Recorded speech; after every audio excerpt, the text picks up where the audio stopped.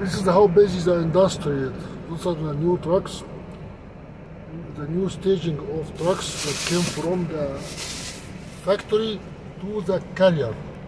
They already filled the entire spot, there is no more space. And those drivers that bring the tractors here will take a private pickup waiting for them. These guys that will come out, he's just shuttling tractors. His manager will be waiting for him. They have 4 drivers at a time, bringing the truck here. He will bring the truck here. This is the second person. Where is he going?